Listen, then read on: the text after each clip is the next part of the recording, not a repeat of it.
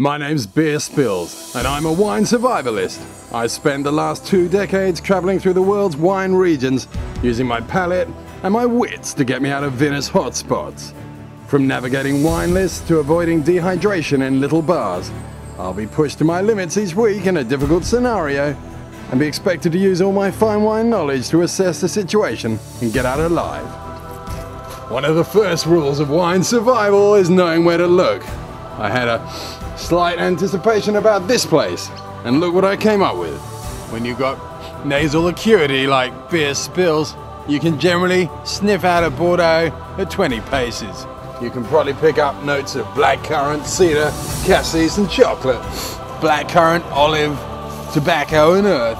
Last night I mislaid my home and I found this very comfortable patch of leaves. Just me and a bottle of Côte de Rhône. That'll do nicely.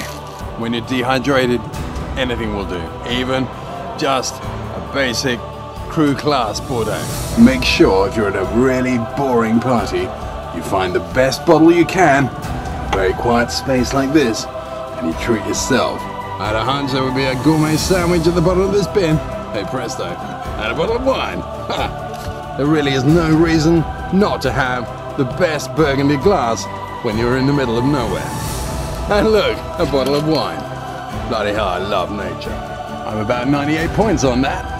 A bit pissed now. I'll get ready to sleep. Man vs. Wine with Beer Spills coming soon. Fucking oxidized.